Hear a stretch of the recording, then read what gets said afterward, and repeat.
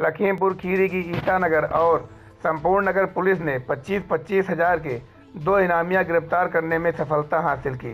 मुन्नी लाल और कल्लू नाम के 2 इनामी बदमाश गिरफ्तार, जिसमें मुन्नी लाल को पुलिस और खीरी पुलिस की क्राइम ब्रांच ने मुठभेड़ के दौरान गिरफ्तार किया। वहीं कल्लू को हैदराबाद के तेल गांव से गिरफ्तार किया गया। यह सफलता पुलिस और क्राइम ब्रांच की संयुक्त प्रयास से मिली है। लखीमपुर खीरी से प्रशांत श्रीवास्तव की रिपोर्ट। घोषित अपराधियों के विरुद्ध चलाए जा रहे अभियान में आज विभिन्न केसों में 2 पुरस्कार अपराधी गिरफ्तार किया गया है। दोनों के विरुद्ध 25-25 हज़ार का इनाम घोषित है। थाना ईसानगर के अंतर्गत एक अपराधी गिरफ्तार किया गया है। इसके साथ साथ 2 और अभियुक्त मिले हैं।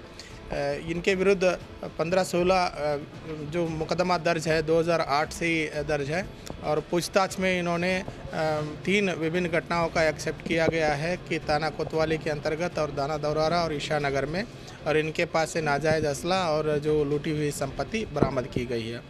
और एक और थाना संपूर्ण नगर के अंतर्गत 25 हज़ार का इनामी गिरफ्तार हुआ है। ये हैदराबाद से गिरफ्तार किया गया है। ट्रांजिट रिमांड बनवाकर या आज माननीय न्यायालय के सामने प्रेषित की जा रही है और ये 2015 से एक मर्डर के केस में वांटेड चल रहा था।